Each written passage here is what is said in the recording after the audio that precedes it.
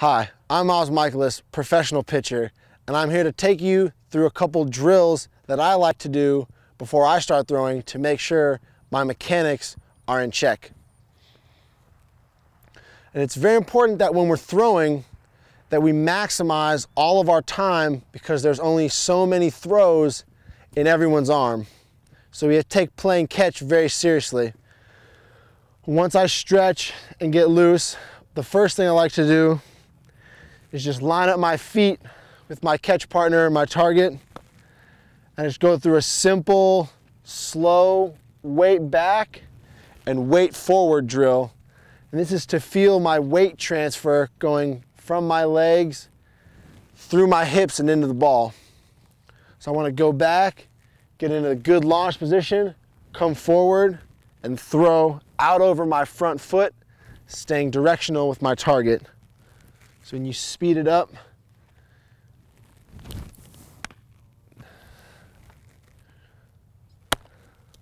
do a few more, set, speed it up.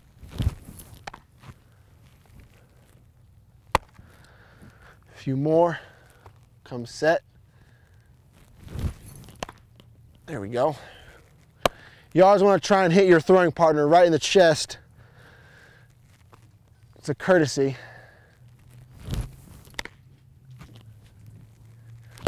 Always stay. Keep all your momentum moving forward and stay. Sometimes I'll stop in the middle of my motion and kind of look at my checkpoints. Make sure my elbow's up, my hand is facing the right way. I'm in line with my partner. So we'll check it a few times. Then we'll go, keeping it in one fluid motion. It's important to stay loose. Out over that front foot. The next thing I like to do is just a nice, easy balance point drill where I come up, down, and then make my stride towards my catch partner. So you want to come up, find the balance, 1001, 1002, go down, and make your throw. This is a great drill when you just start pitching, because to find that balance point is very crucial in pitching.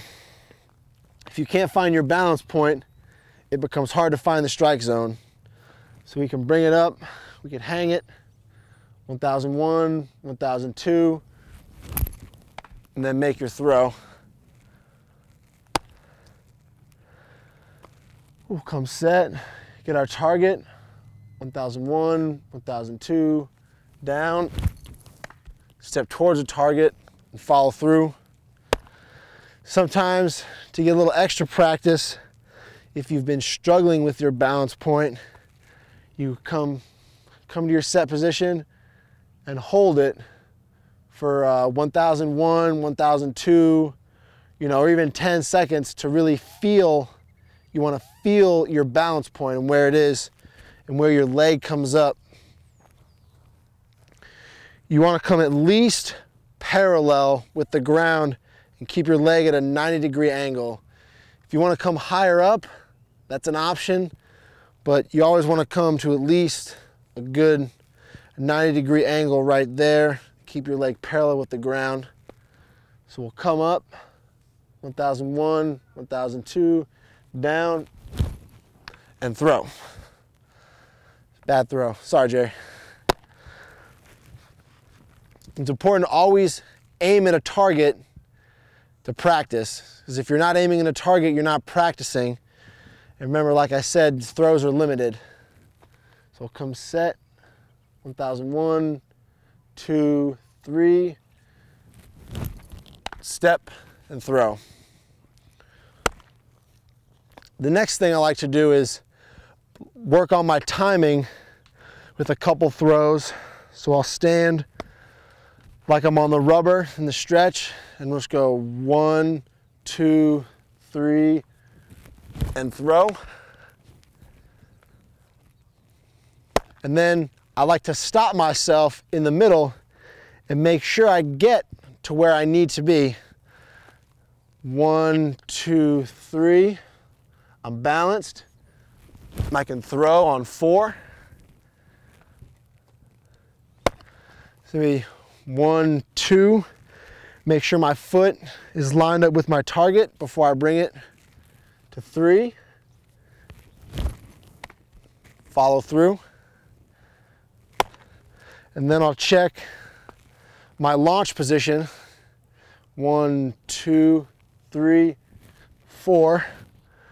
My elbow's up, my target is lined, my shoulders are lined with my target, and then follow through.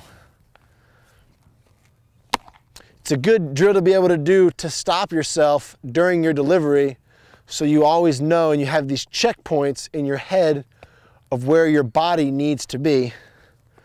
So you've got 1, 2, 3, 4, and then follow through.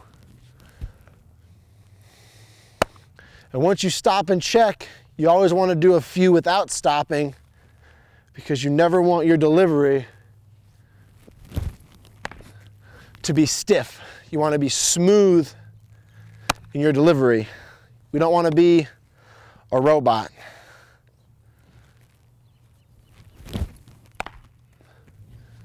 Stay nice and loose. Get your timing down. 1, 2, 3, and 4. Throw and finish in that position.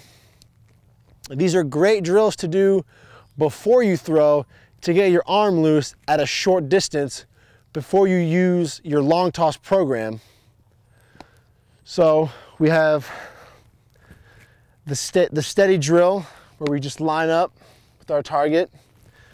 We have the balance drill where we just lift and hang that foot, stay balanced. A little bit of bend in your push leg is good, and good angle, foot always pointed down, and then we stride, and then we put it all together with timing,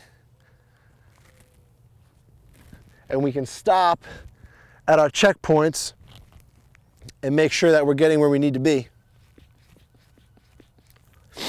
Whew.